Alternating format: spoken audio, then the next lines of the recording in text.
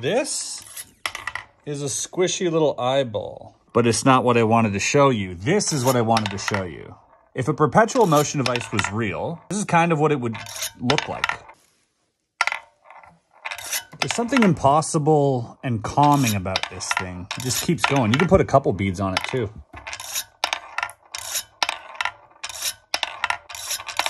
Looking at it makes absolutely no sense.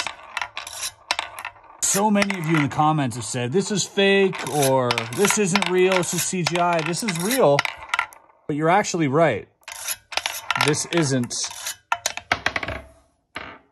possible. What makes this possible is a battery on the inside, along with a magnet that is electronic that turns on and propels the metal ball once it hits the bottom of the slide. Real or not, that's still kind of cool. Like this video and subscribe for more cool stuff.